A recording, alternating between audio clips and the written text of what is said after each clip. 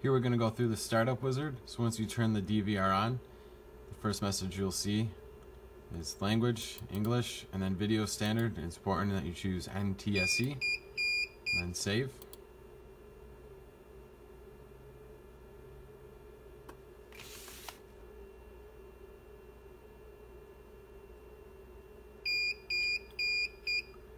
Okay, so after it reboots, you'll see this screen here. I'm going to type the default password of 10, lowercase I, capital L, lowercase t, x, y, h. We're going to do that again.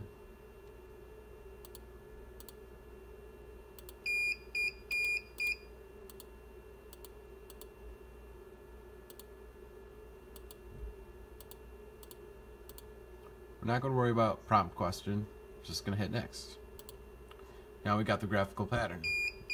Going to start at the top left, click and hold, go to the top right, still holding all the way down to the bottom right, and then go to the bottom left, and then we're going to release. We're going to do that pattern again, and do the backward C. Here we're going to add the email address, shippingtech101@gmail.com.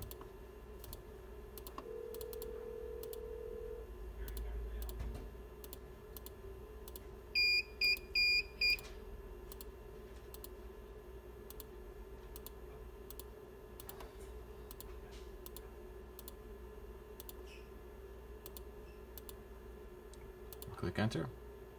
You can hover over to make sure it looks good.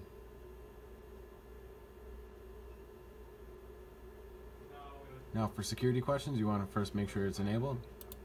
First question is going to be, what was the color of your first car? And then the answer is orange. Enter. Second is going to be, what is the first thing you learned to cook? That's going to be pancakes.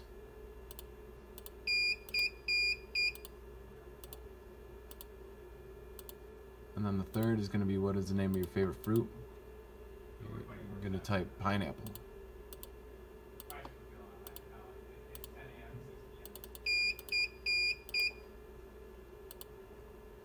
Once these are in place, we're going to click save. Now we're going to make sure that auto check is not enabled. So we're just going to uncheck that. Go to next. Here we got general settings, English, NTSC. That's the only thing you need to make sure of there. You're going to go to the date and time tab. Now here in date and time, we're going to select GMT -5 for Eastern time, and then click save. And then here we're going to go daylight savings time. We're going to enable this by checking it. It's going to default to week, which is good. And then the start time is going to be March 2nd for the second week, SU for Sunday, and then 2 for 2 a.m. And the end time is going to be November. The end time is going to be November. It's going to be the 1st for the first week of November, SU for Sunday, and then again, we're going to put 2 for 2 a.m. Now the last row, we're going to select NTP, click manual update, update successful, and we're going to click apply, and then next. Here we have our network settings.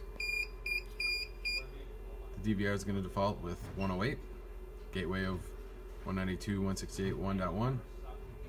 So this is all set. We're just going to click next. We're going to check P2P, and click next. And here's your encoding settings. We're not going to worry about these yet, so we're just going to click next. And here's recording options. Again, we're just going to leave those be and hit next. Schedule recording. Again, just leave it as is and hit finished. And then once you get this, the startup wizard is complete.